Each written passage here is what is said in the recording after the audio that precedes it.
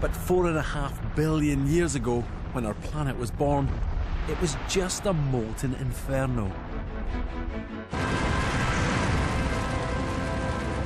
There was no place for any water at all.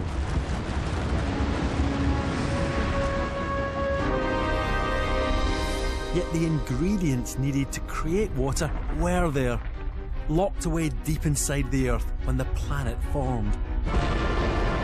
As the first volcanoes erupted, one of the gases that billowed out was steam. And as the planet cooled, it formed clouds.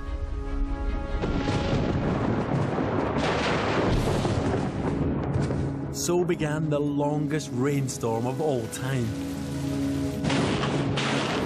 It rained for thousands of years. As the first rivers formed, they began to fill up the low-lying areas on our young planet, creating the first oceans.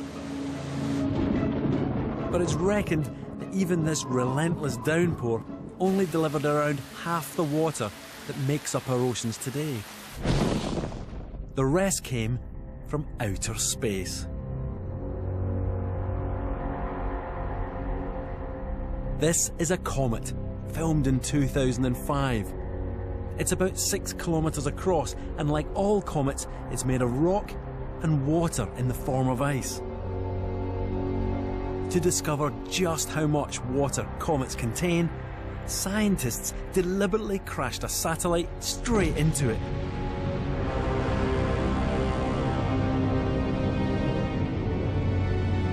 As it ploughed into the surface, more than 250 million litres of water burst out into space.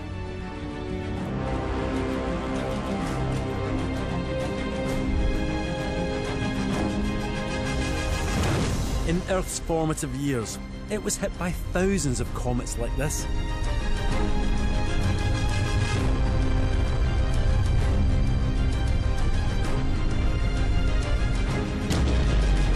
By the time the bombardment finished, it's thought they'd delivered up to half the water in our oceans.